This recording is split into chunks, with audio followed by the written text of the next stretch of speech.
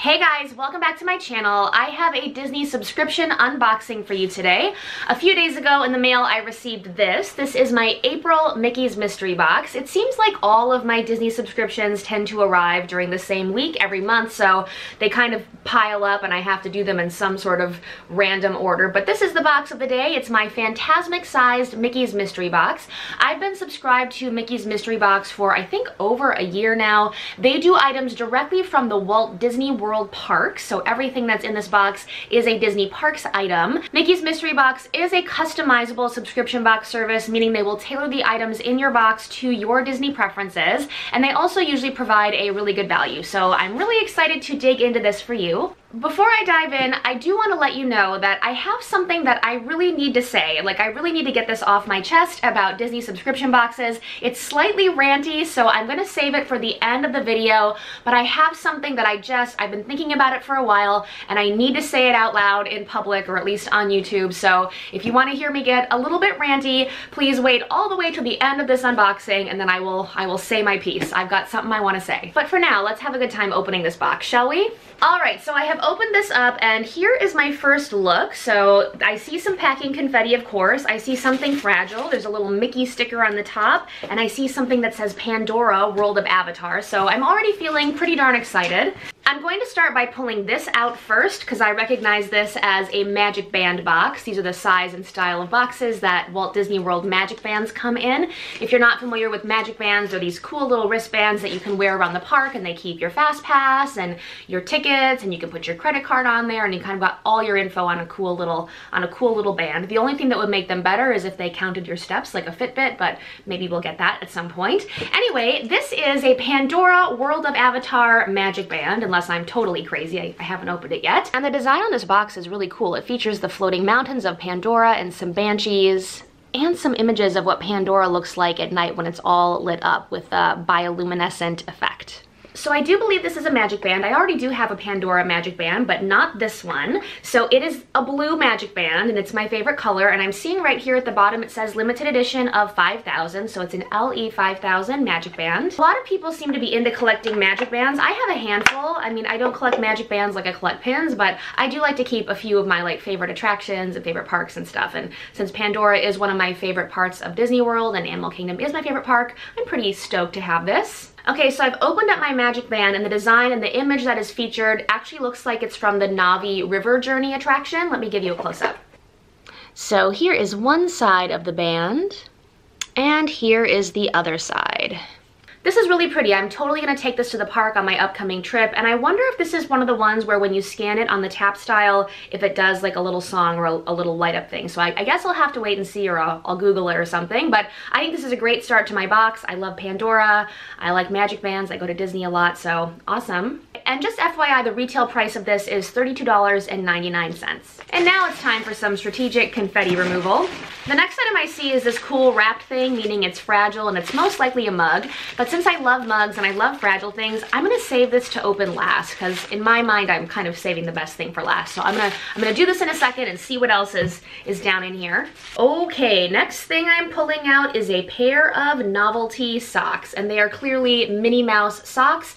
I do have a small but ever-growing collection of Disney novelty socks. I think I talked about it in my last video even. I got another pair of socks in that unboxing, but these are super cute. There's a little Minnie Mouse signature at the bottom. She's got her big eyelashes. I honestly don't wear big long socks like this out of the house that often, but I do wear them inside the house all the time. I put little lotion on my feet and then put nice big socks on so I feel cozy and I can moisturize my feet. That's probably too much information, especially if you're not into feet, but that's all I'm gonna say about that.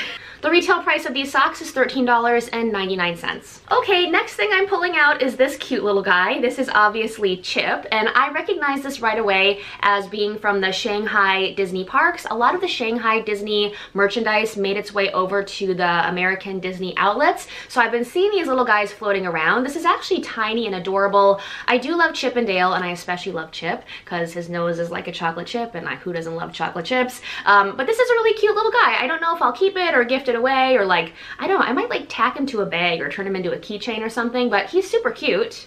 Because this came from China, I really have no idea what the retail price would be in American dollars, but I'm just gonna say like $5 for this little guy. He's really super cute. Okay, next thing I'm seeing is something that I love to have a lot of, and that is a pair of ears. And they are actually very clearly Animal Kingdom inspired ears, which is my favorite park, which I say like every time I do a video. I love Animal Kingdom and I love ears. And these have kind of like a pink cheetah print, so they're kind of spicy and fun and I don't know, summery. I might take these with me on my upcoming trip. And actually they kind of look good with what I'm wearing today. So yeah, I'm totally keeping these. Add them to my ginormous ear collection. This pair of ears has a price tag that is color coded, so this is the amethyst price level, which I can't quite think of what that is, so let me check my chart real quick. According to my little Disney pricing chart, these are $19.99, so that's what amethyst means. Okay, wow, there's quite a few more things down here in this box. I'm gonna go for this. This looks fun. It looks like a journal, and I love journals and notebooks and stationery and everything that you can write on. I don't know if you can see it when I'm just holding it up like this, but it is actually a Figment-themed journal. It's a bound journal. It's got kind of a leathery feeling cover, and it's got all these Figment images on the front. Let me give you a close-up.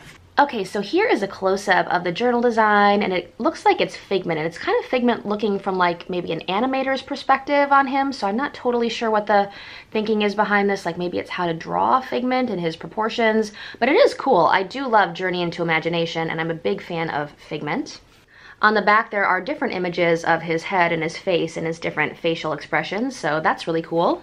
And inside, there are a whole bunch of lined pages, and it has this little Journey into Imagination symbol at the top. I think this is really cool. I'm always looking for notebooks and journals. I take tons of notes. I'm a huge list maker, so this will definitely come in handy. There is a price tag on the back, and the retail price for this item was $17.99. Okay, a few more little goodies before I get to the cool wrapped item.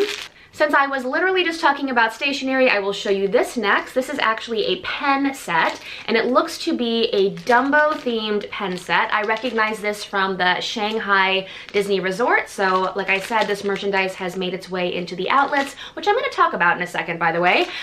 So yeah, I really love pens. I love writing. I love Dumbo. I am not disappointed in this item at all. Like I said, I have no idea what was the retail price. I'm going to say maybe like $8 for something like this, but yeah, I'm super into it. Here's a slightly closer look at the pens. I like seeing Timothy Mouse down here. That makes me happy. I guess the real test on these pens is going to be whether or not they write well, but I'll have to try that off camera and maybe report back in the comments down below.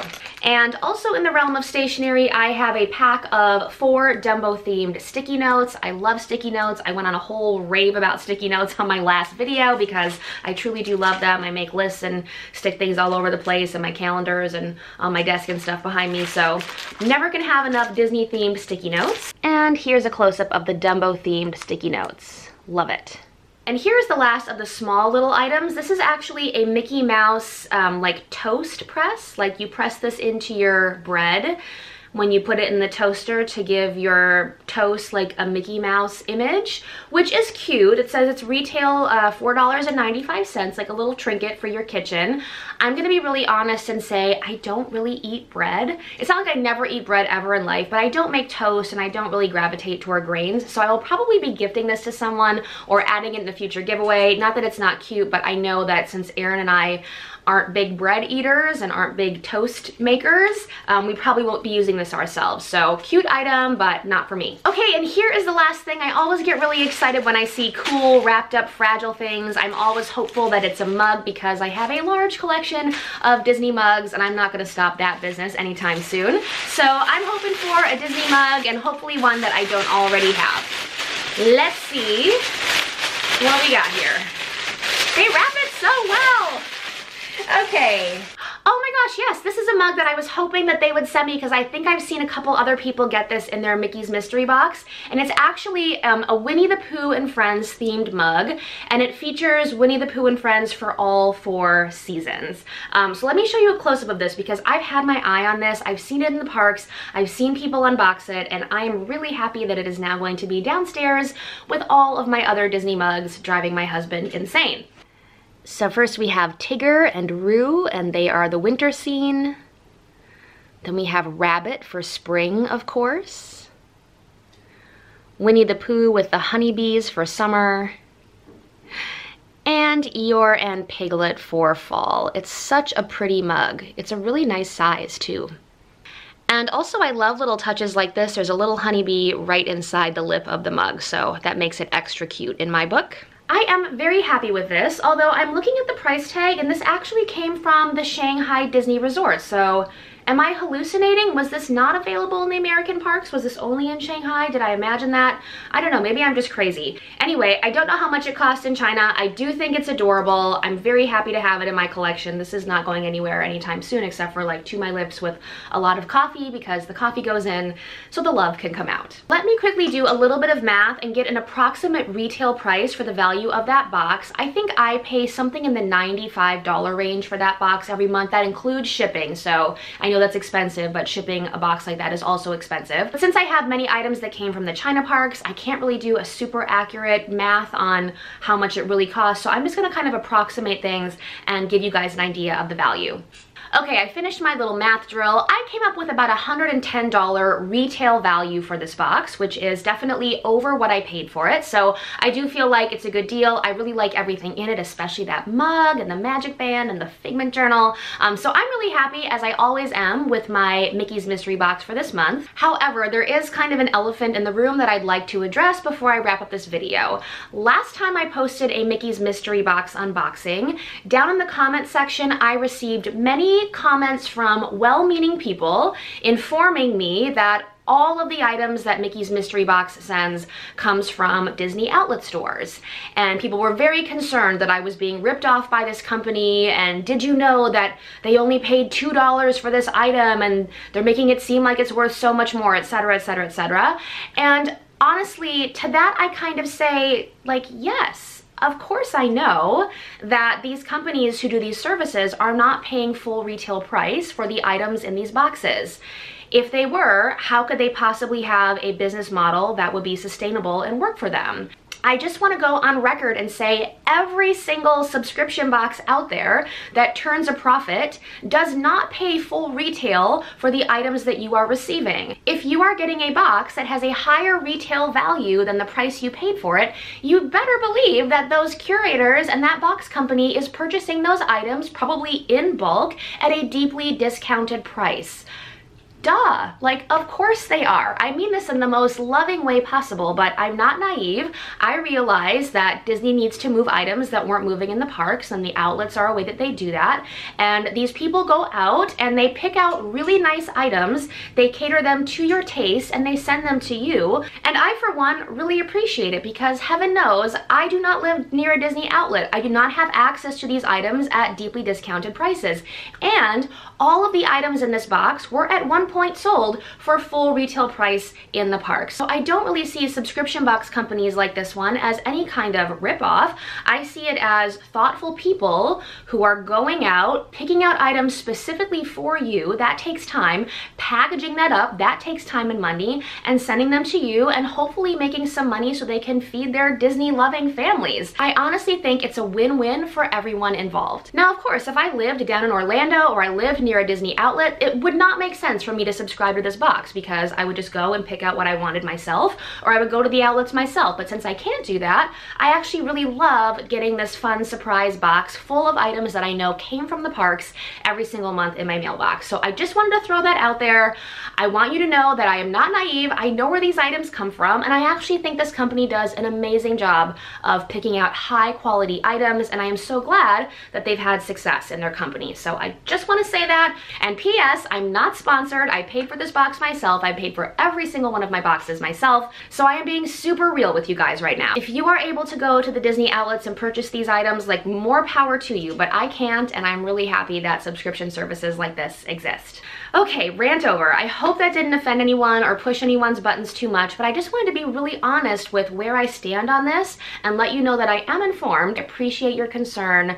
Trust me, I've gone into my channel and what I'm filming and what I'm presenting with eyes wide open. I only show subscription services on this channel that I pay for with my own money, and there's no way I would put this box on this channel if I didn't think it was actually a pretty good value. So, having said all of that, I hope you enjoyed this video. If you are interested in learning more about Mickey's Mystery Box, I will leave a link down in the description box below so you can find out about their various subscriptions. They've got a lot of different options at a lot of different price points.